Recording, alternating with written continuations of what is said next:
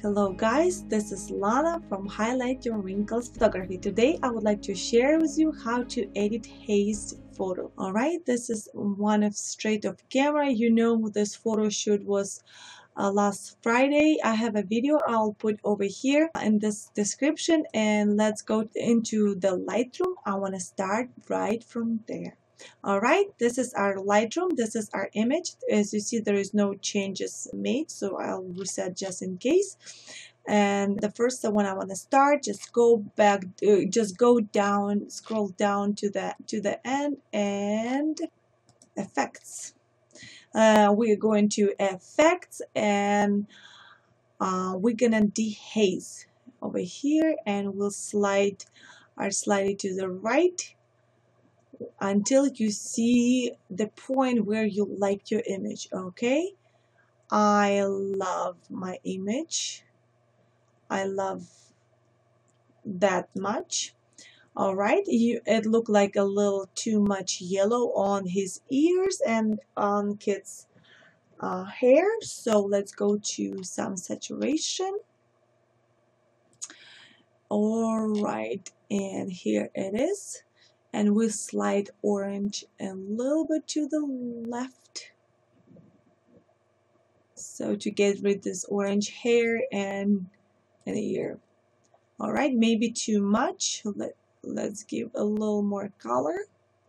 Okay, I think I'll give a little more, because in my plan, since I don't like this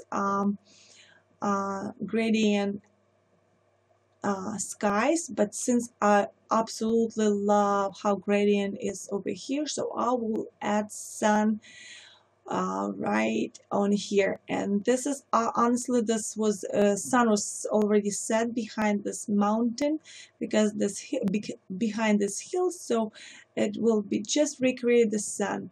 All right, so let me move couple sliders, so I'll add contrast. My first teacher, when we were developing our film, the only problem that everybody had the same problem, and his only words: more contrast, more contrast. So probably that's why my images are so contrasty, so vibrant. That's because of my Randy Snook. All right,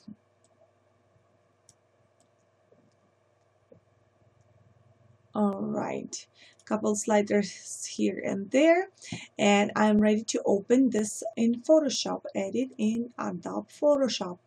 Okay, it's open. So the only thing that bothers me, those white leftovers. We can use some patch tool or healing brush. Just hold Alt key, click it, and just slide it to get rid of this. Not here, probably this is only salt over there. All right, looks good to me. So what I like to create a new layer, and we'll recreate the sun, since it was a very foggy, rainy day. All right, so let's hit, oops, sorry, let's hit to our solid color. Is, let's choose orange. We'll just, this is the darkest orange that we're gonna have. All right, and I'm gonna do, we can enlarge later, transform, so but I want we'll create a little smaller, and then we'll move this layer wherever we want. So I will click twice, then let's go back to the foreground, and so we're gonna move this way, so 2 times, one more lighter color. We'll resize the brush twice, and let's go to the right. Let's resize the brush, not too much. All right, okay, now we are going to, I hit move tool, and since it's automatically, it's marked that it asked me if I want to show transform controls. Yes, I want, so that's why I have these. In case you don't see those, click Control T, hold Shift key, and enlarge. So now we're gonna move right over here. Maybe we're gonna enlarge a little more just to feel this gradient. So just to feel it.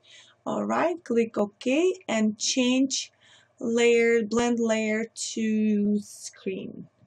All right, looks like I'm giving back this haze, but compared to this one, it has a story. Actually, that has a story too. All right, I love it. Absolutely. So if we move this way, so we have this gradient right over here. Or let's see if we can make it smaller. Yes, I think that's gonna be even better. All right, I love it. That's it. We created an image. Go ahead and flatten the image, and if you want, just burn and dodge where you think maybe what I want to do. I like actually colors, the white, yeah, white, blue, and red. They are standout colors. Since we are going to tell a story about 4th of July, that's why I love this color. In case you want to add some green, just because I see moth over there, let's see if we can add this. I love this green. All right, and let's see on the opacity, maybe 10. All right, we'll add a little green.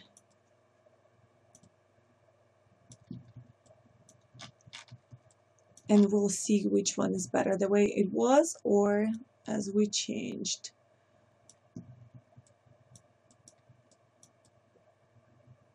All right. Obviously, where the more water, it has to be more mossy.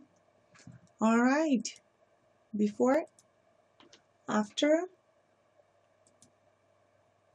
I don't know which one I like the most, but just a little think ideas. I think I like both, but maybe without a mauve. All right, without the green. All right, let's go ahead and flatten the image and let's compare before and completely hazy, out of color. If we we could do this over here, and we could, if in case you don't want Lightroom, but I love Lightroom. It has the sliders that we need it, and absolutely love it. Very fast slider, one here and one there, and we have a beautiful image. So I'm gonna flatten the image, and thank you for watching. That was Lana Bromska from Highlight Your Wrinkles. Bye bye.